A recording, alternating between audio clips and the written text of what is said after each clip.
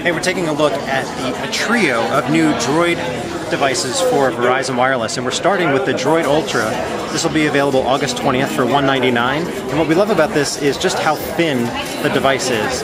It's 7.18 millimeters or 0.28 inches, and not only is it nice and sexy on the side, but on the back you have this really cool Kevlar weave pattern, which has a nice 3D effect.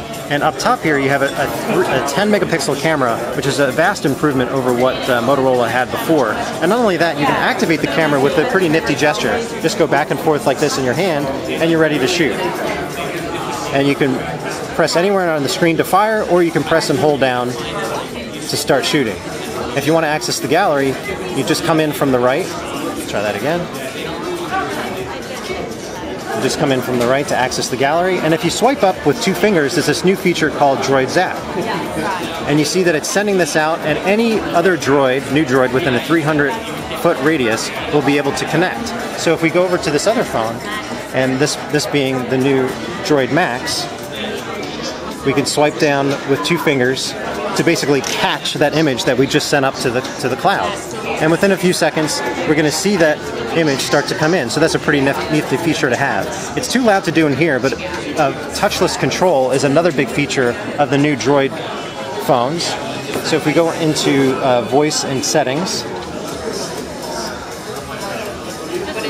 touchless control is one of those things that you'll be able to do. And once you train the device, you'll be able to do anything from schedule an appointment to ask for the weather, and basically access Google Now without using your hands, which is really convenient for users. In terms of the main differences between the devices, we're looking at a whopping 3,500 milliamp hour battery on this guy versus 2,430 for this, so you're going to have to decide whether you want the style or you want the extra long endurance. And what we love about the new Mini, despite the fact that it's really compact, is that you're getting all the same features as their bigger brothers in something that's really one-hand friendly. That includes the 10 megapixel camera and the touchless controls and everything else. The other cool feature that you have is the wireless sharing, so you can actually look at wireless displays around you using Miracast to then stream your device. So we'll actually show you what that looks like right now. So here we have, this is the black version of the Ultra. And if we go out to this display, you can see that it's mirroring everything that I'm doing on this phone. And it's pretty quick too. And this will include everything from games to videos. So if we turn it here, the Droid is streaming what's on this device directly to your TV. And this will work with the $69 Netgear box that Verizon will sell separately.